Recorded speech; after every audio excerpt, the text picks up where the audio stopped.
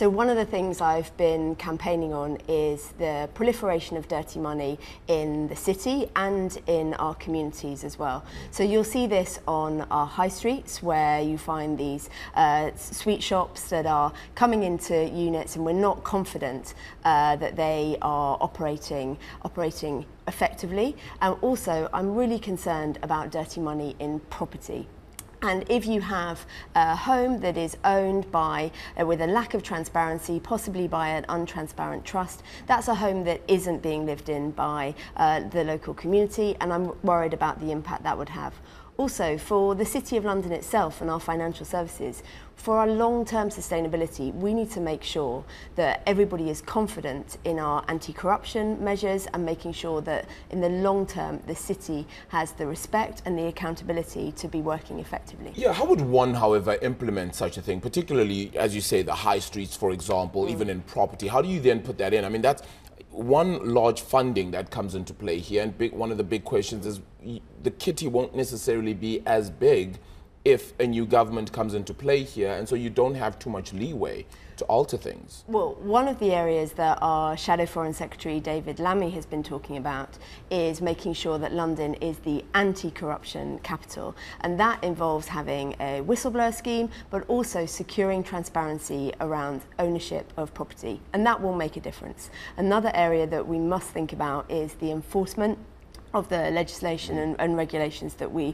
already have, and that's an issue that I've been campaigning on as well. Yeah. As part of your central themes as well, then, I mean, you've spoken things about heating, for example, being quite significant and important. I mean, one could say that the current government will say, well, we've actually made attempts to really reduce those prices quite significantly, despite the war that Russia has in Ukraine.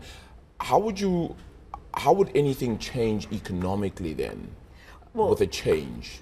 That's a fantastic question, and it's a cause very close to my heart. So Labour's promise is to establish Great British Energy, which would be investing in the renewable energy that we need in order to secure our energy security, to create jobs, and also to reduce bills. Another part of our programme is community energy schemes. Right here in the city, we have Aldgate Community Energy, where local communities can invest in solar panels to reduce their own bills, and that's something that we can deliver. That's something that we really can make sure makes a huge difference to people's day-to-day bills. And another thing that I think hasn't been done nearly efficiently or on the scale that needs to be done is the insulation of our homes. Yeah. We have damp and leaky homes, and what we need is long-term, consistent programs that make sure that we're insulating homes to reduce those energy costs for individuals. So from the long-term investment in the infrastructure that we need in this country to generate clean, renewable energy, right down to community energy schemes where we're generating energy locally and also insulating our homes. I think that's how we get on top of energy prices and also energy security, which, as you mentioned, is so important. Yeah, this